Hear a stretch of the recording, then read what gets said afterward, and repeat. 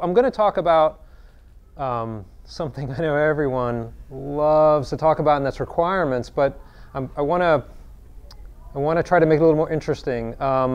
So the kind of requirements I want to talk about are ILITIES. For those of you that have worked with me, I'm sure we've had this conversation before. So ILITIES are software quality attributes. They're also known as non-functional requirements or architecturally significant requirements. And that sounds super boring, right? I mean, everyone knows what the difference is between functional requirements and non-functional requirements are, right? I mean, functional requirements say this is what the system should do, this is the behavior. Non-functional requirements are sort of like how. Right, so non-functional requirements are, again, kind of boring, kind of dry. You can see it's constraints, external interfaces, performance. But what I want to focus on are quality attributes. And what I mean by quality attributes are things like guiding principles that allow us to make sure we're delivering quality that the user might not necessarily ask for. The user might not say, I want the system to be changeable. Right? I don't want to pay $30,000 to add a feature to it. I want the team to be able to do it in one sprint. All right? I don't want, when I pull up a profile of somebody I'm keeping an eye on, because that's my job, I don't want it to take 45 seconds to show me the details about that person, right? So these guiding principles advise and influence our decisions as we practice our craft. And the hope is that they encourage a culture of quality in our software. So for example, some sample ILITIES, before I show you some of these samples, if you go to Wikipedia and you look for software quality attributes, you'll get a page with about 100. I had no idea that there were this many. I usually only think of 6 or 8. But these are some that resonated and have resonated with me in the past. Obviously flexibility, you know, the usuals, right? Scalability, maintainability, all that good stuff. Reusability, usability, testability, extensibility, durability, right? All the ILITIES, there are more, obviously. But these are the kinds of things that I really hope that we all think about when we are delivering on our functional requirements for the customer. Now, ILITIES could be situational. The folks that built Team Fortress might not be thinking about maintainability or operability. They might be thinking of extensibility and performance, or GarageBand, right, might be thinking also of performance. You want to be able to add a new waveform and mix it in real time and all that good stuff. Twitter might yet have a whole nother set of ILITIES. They may want operability and maintainability in addition to scalability. And so, again, ILITIES can sometimes become a bit of a religious war on teams. And I don't think that there's necessarily any preference. I think you have to sort of come to that consensus as a group, and you might even need to enlist your customer to help them understand what's most important to them. Is maintainability most important, or is flexibility? The current project I'm on seemed to have a high focus on flexibility when I joined, and that comes at a cost, right? Super flexible stuff can be very complicated and very difficult to maintain. It also can have impacts on performance, depending on how you implement it. So it's totally situational. There's no one right answer to this sort of thing. So what I'd like everyone to do, and I brought in, I'm sorry, I did not. The company wonderfully paid for these lovely flip charts. I'd like everyone to split up into groups of 4. We can just go straight down the middle, and then like the front 2 tables, back 2 tables, front 2, back 2. I'd like everyone to split up and discuss ILITIES and how you would rank them as a group.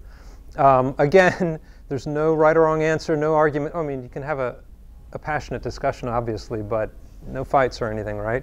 And then let's just go around the room after everyone's had a few minutes to do this, and let's discuss why you chose the ILITIES you did and why you ranked them highest.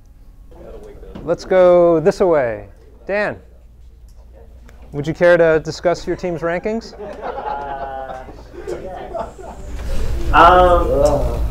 So we decided that availability, of course, because if your application is not available, then a lot of these other things are kind of pointless. Okay. There was some debate about what that means, but So we decided it means availability within the period that's supposed to be available. Whether it's 24/7 or 2 hours or 2 minutes, as long as it's available within that window, we're cool. Usability, application has to be usable, otherwise no one's going to want to use it. Right. Maintainability. I think this kind of, so this was brought up that this kind of dependent upon what we're building. If it's something that we're going to build once and not really touch again, it really doesn't matter. But for most of the applications we work on, maintainability is important. Durability needs to be able to handle failures and whatever comes its way. And then number 5, we were kind of on the fence between testability and flexibility. So we just went with testability since that was the first one that came. Cool. Thanks. Patrick, do you want to? My team sucks. We voted for maintainability and reliability first and foremost. Readability, and it's kind of our base 2. The other 4 were usability, testability, reusability, and accessibility, and those were all depending on the application. Kind of only 2 base ones and whatever else the application does. Right on. Thanks. Dave? Hi, Rich. How are you? Oh, I'm wonderful. So my team over here, Team Awesome, we had quite a bit of debate between what was usable versus what was reliable. But ultimately, you have a series of systems that at times can be usable but are not necessarily reliable. They can go down pretty frequently. So we felt that from the number 1 that the system had to be usable. That was the key item for us.